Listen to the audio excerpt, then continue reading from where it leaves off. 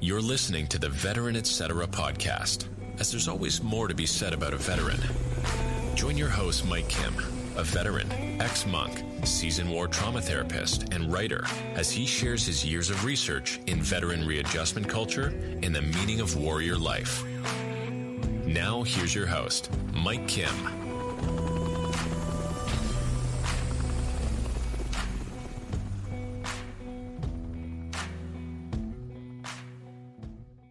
Veteran, etc. This is a show focused on veteran readjustment culture, not just veteran culture. We don't just look at books, movies, TV shows, podcasts, and other expressions of the veteran reality from the military reality in a limited way. We expand and create multiple meanings. We know that there are intersubjective, interpersonal realities that exist in dealing with veteran issues, veterans themselves, and I call the spirit of the veteran moment. That's where we're at now, as we have completed 20 years on the war on terror, and we're in this new state of being where we can all universally call ourselves veterans now that we've served. That doesn't mean that there aren't those serving. That doesn't mean that there aren't those who served in a war and are still serving. But right now, what veterans share in common is that we are at a time of peace in regards to our country being at war. This episode deals with military entertainment. That is the question. This is an audio essay, and let me begin by saying that in no way do I promote canceling any type of military veteran literature that is not harmful to self or others. I also encourage people to read for themselves, listen for themselves, view for themselves. That's right. So if I ever mention a certain podcast or a certain book or a certain movie, I'm feeling some kind of way about it, it's okay. And it's okay for you to feel some kind of way with the things that I say, with my shows, with my narrative.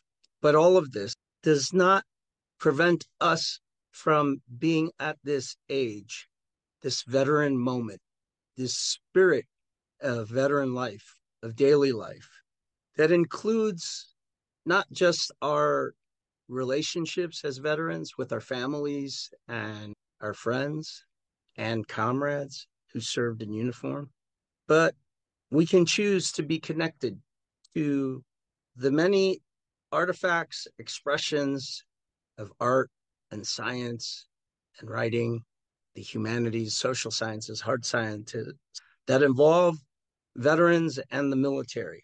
I don't have a narrow view on this. I also open it up to the question of military entertainment. Why? Because I think that it doesn't take a war on terror to recognize that there have been books and movies and radio shows and magazines that have dealt with war, the military, and the veteran reality. Let's look at the epic Greek Homeric pieces that all throughout society, that ancient society, pretty much remembered the stories word by word. And the warrior lives had many different meanings, not just one meaning. And it also had an expression of entertainment. So yes, even Odysseus spoke about, or I should say, those who wrote about Odysseus spoke about the type of life he lived in and out of war. Sadly, we limit ourselves to thinking of war as just something out of Saving Private Ryan or seeing the movie Platoon or Full Metal Jacket or the sands of Iwo Jima.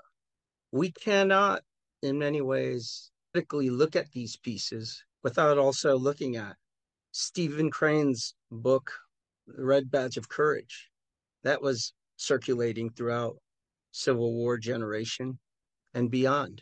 But a lot of people, they do not see that Crane was never in the military. And so for me, this book, even children read and are warned about in regards to war and its horrors. Well, can we even have questions regarding the venerated piece as well as the venerated author? I think we all who write, speak, perform in the veteran terrain do not need to just rely on our yellow ribbon that society has given us, the societal pass to say whatever we want, perform and do whatever we want without any boundaries. I call for a boundary in regarding ethic in our conduct. Just like we have a conduct of war, we could have a conduct of how veterans readjust. And part of that is truly examine the things we put out regarding the military war and the veteran existence. What are we saying about veteran care? Do we really have the background to talk about veteran care? And we just show up on a podcast from Joe Rogan, who hasn't done research himself about the issue.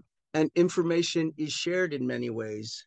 And in many ways, it's incomplete information and also misinformed at times. And so when millions of civilians and veterans are exposed to this, what type of obligation do we have as veterans to society? You see, this war on terror introduced this veteran civilian divide. Well, could be found in New York Times, in different books that you read. And it seems as though veterans, certain veterans, are writing about this divide and also about the what ifs, the counterfactuals. Like, what if we had the right leadership? What if we had the right strategy to win in Iraq and in Afghanistan? I think those are adequate questions. At the same time, there are other questions to ask.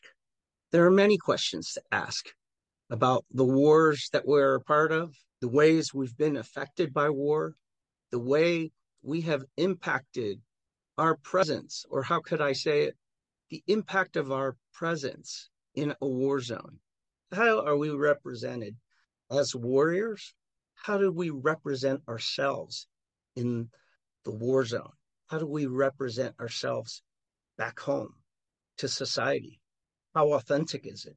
Is it a way of life to receive all the, how could I say, praise, likes, and opportunities tied to the representations? Well, if it is, that's okay. But unlike what Tim O'Brien wrote, yes, the Vietnam War veteran author Tim O'Brien wrote The Things They Carried. And it's 2023. And I wonder if we all as veterans can also say the things we unpacked and the things we are unpacking now.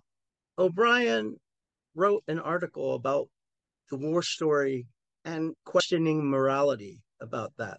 That I guess from my interpretation, it's no true war story is moral.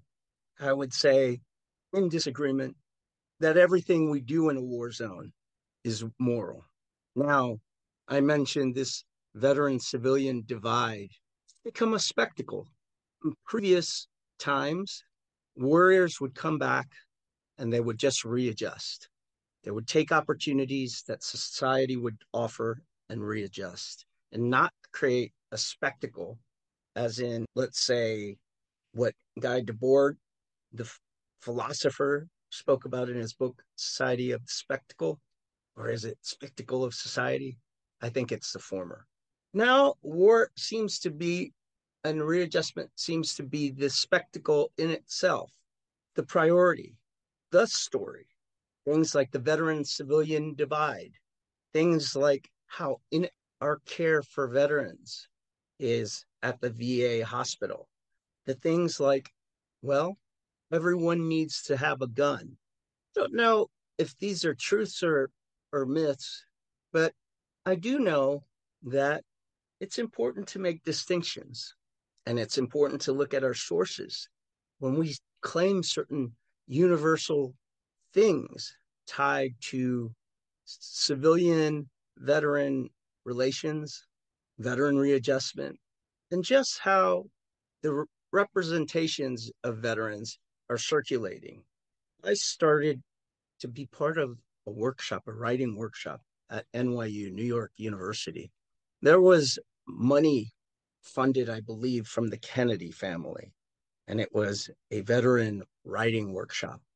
And many well-known Iraq War veteran authors came out of that workshop. Phil Clay, Roy Cranton, Matt Gallagher, and several others. Let me leave Matt out of this because I feel as though when it comes to an authentic voice about war, I make the distinction that Matt Gallagher's voice regarding war is not privileged, but it's ethical. It's an ethical voice coming out. It's ethical because there's parts of the self shared in a deep way about war. I have a problem, though, with some of the works by Roy Scranton and Phil Clay, war porn, and the book Redeployment. These books and others are, to me, not to be banned, but I question the ethics in regards to, let's say, in Redeployment, what type of ethical message is coming out with the story in Vietnam, we had horrors. Phil Clay, to be fair, does not spend a lot of time trashing Vietnamese women, but at the same time, his book is very powerful. And my son could get access to that book because it's the book of the year in 2014. I'd rather have my son read the 2015 book of the year written by Ta-Nehisi Coates, The Beautiful Struggle. Why Coates? Well, Coates truly, in a smart way and in an ethical way and in a sad way and in a fun way, describes his war as a Black man and as a Black boy in the streets of West Baltimore during the crack epidemic and during welfare reform. I'd want my son to have this book because a dear professor of mine at Columbia University, Dr. Joseph Nelson, well, he recommended it. At first I thought, gosh, this book is just some mass media attention filled. But when I read it, I really felt Ta-Nehisi Coates's pilgrimage from inner city Baltimore to Howard University. And that would be something that I would want my son to read in his middle school library. Why I would have problems with Clay's book, Redeployment, is that and that's just me, I don't see much of the author sharing his vulnerability regarding war. I think when you talk about war, I do think there should be some level of vulnerability, some level of humility. It's not like you're trying to be Albert Camus. You're not, through your characters. I believe it's problematic when I hear a certain proportional distance from that reality of war and the mind of the author. And I find that in Redeployment. I mean, even the reviews on this book missed this story in the book. In Vietnam, we had whores. I mean, in reality, all wars, sex workers. That's the reality. Poverty will create that. And sadly, the poverty in a war zone will create that. Why was not that happening in Iraq and Afghanistan? Well, I think commanders did do the right thing in stressing a certain level of morality in regards to the treatment of the old, the young, and women. I'm not saying that these folks were not affected by the war, but I can say that out of all the wars the United States has been involved in, this last war made an effort to pay attention to the needs of those who we occupied. And that does not justify our occupation, not at all. But I think there needs to be credit in regards to the effort of making dark ethical actions in many ways and in many times less than ethical environment. I'm caught up in the moment right now because I'm thinking about my stepmother, who's Vietnamese, who married a Vietnam veteran who committed suicide and had a lot of problems, who beat her and mistreated his family. I'm thinking about the suffering this woman, my stepmother, experienced in the Vietnam War and how my broken father from the Korean War made an ethical effort to help her as she was prematurely dying of Parkinson's disease due to what we believe the exposure of Agent Orange while she was in Vietnam. I can't help but to think about the Asian women and other women who've been objectified in wars because women have suffered in all of the wars, whether they served in uniform or whether they were civilians. My mother, when the United States invaded the Dominican Republic in 1965, experienced the condoned bombing raids on the Dominican coastline near my mother's house. It's ironic because when my mom died of cancer, she wasn't talking about the pain that she was having, the physical loss, the existential loss. She was talking about her war trauma and hiding underneath the bed when she was young due to war. So I think that when we write about war, about the military, when we perform our plays, when we paint things tied to war, I think there needs to be special care. It's like being a war trauma therapist. It's like being me. I spent many, many years treating those who suffered from war. And I can honestly say that in every case I took on, I put special care into that case. While there is no perfection in our work, what should be perfect is the effort to make things right with those we represent, those who are tied to the stories that are used to heal or to inform. Military entertainment, not just a John Wayne movie, Sands of Iwo Jima, as I said earlier. You can learn a lot about that through Roger Stahl's book, Militainment Inc. Stahl is a professor at University of Georgia and has pointed out that besides the citizen soldier and the soldier, what has these wars produced, especially during this war on terror, it's produced in mass the citizen spectator. Because in this war, very few people, let's just say, have skin in the game. Military entertainment definitely existed during World War II, but there was skin in the game because your husband, your son, your daughter, your nurse corps, etc., were deployed in the Pacific or in Europe or in Africa. We don't have that now in regards to our citizen spectator reality. I wouldn't say it's an issue of the veteran civilian divide and the lack of young kids not serving in the military as the problem.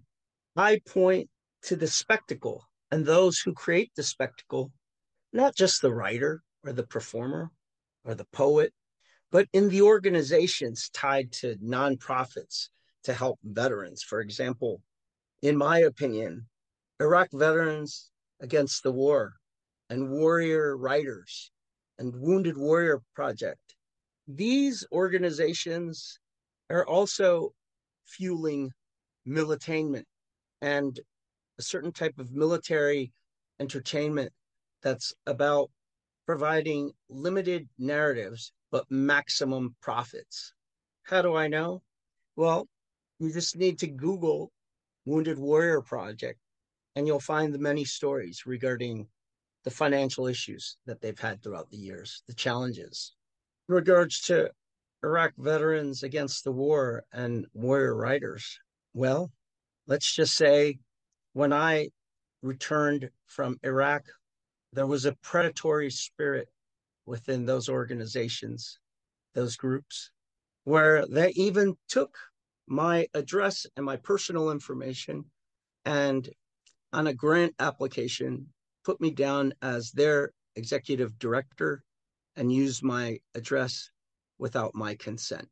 This is the type of predatory behavior that is tied to the negative aspects of military entertainment. And there's many other expressions of negative military entertainment, this militainment. When we see network news tied to veteran issues and the spectacle hides the profits, just like the spectacle of the stories with warrior writers and all the demonstrations from Iraq Veterans Against the War. That spectacle, all of that hides, that's the smoke screen, hides the donations, the activities that are tied, not just what's out there in the public, but behind the scenes. I'm, I'm not saying that all of these nonprofits for vets are bad. There are many great ones, and I've been attached to some of them. I think that there needs to be a level of accountability done by society and fellow veterans. We must hold each other accountable, and we need not have the spectacle of the yellow ribbon be the military entertainment that hides the appropriate services, the appropriate care, the important lives, the distinct lives, the voices that aren't heard regarding war. Those voices, like my sister, combat veteran, Afghanistan, she's a mother of three and was deeply affected by her war experience. But that's a different narrative as to my narrative. And I think narratives like hers need to be circulated. And they need not be circulated as a way to generate more entertainment, but more into truth, more into recognizing the different layers of meaning. The ethics of the veteran voice, it always comes back to what is that veteran getting out of sharing that voice of war, of military, and who's managing the audience for that. So when Joe Rogan has his shows and he has all of these superstar vets, and believe me, there's no jealousy there. I actually find it admirable. I'm a big fan of David Goggins. But I think we have to pay attention to the platforms tied to these warrior voices. Politician in Washington, D.C., like Dan Crenshaw, having all kinds of access to power. A noble veteran Navy SEAL while he was in the military, admirable in combat, far beyond me.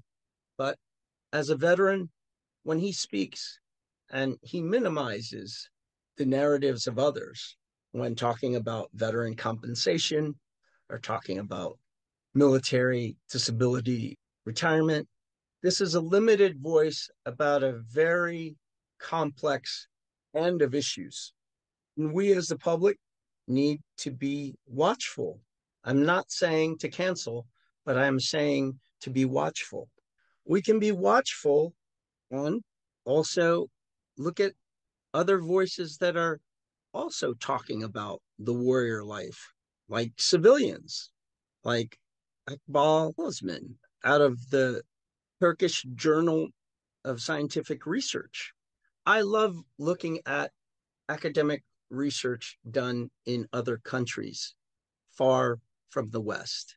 I also enjoy reading research studies from the West. But I like the daring articles, especially by Osman, who makes us think about military entertainment in many ways with his writings. It's interesting. He mentions the post-heroic. Are we at that age where we're using military entertainment as a way to fill our sense of heroism?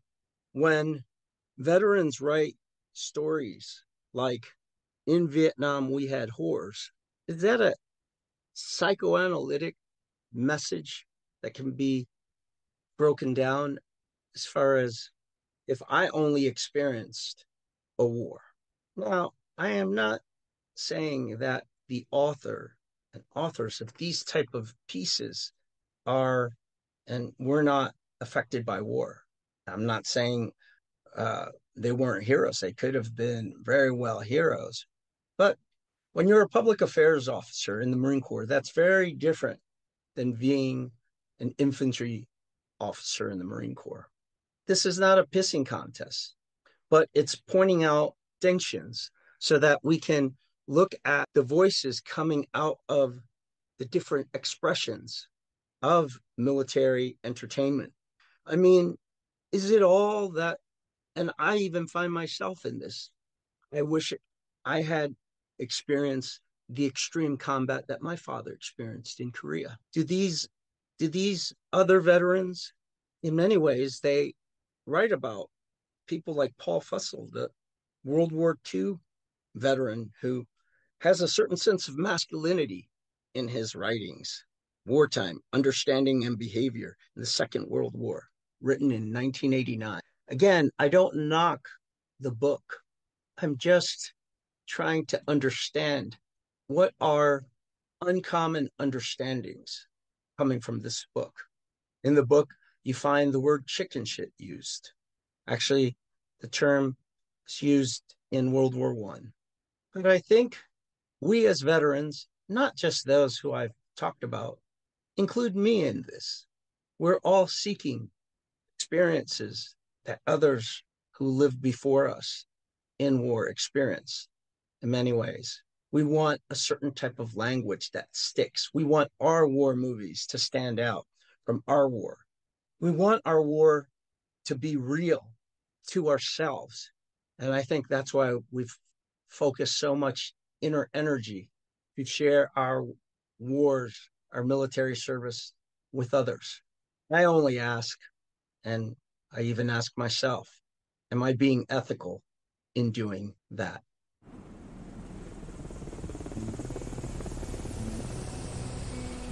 Veteran Etc. invites you to join us again with your host, Mike Kim, every Sunday. If the content from this podcast is informative to you, please share the podcast with others. Give a like and or post something you learned from the episode on social media. If interested in other truly informative podcasts like Veteran Etc., check out cominghomewell.com for a listing of other veteran-based podcasts. Thank you for tuning in.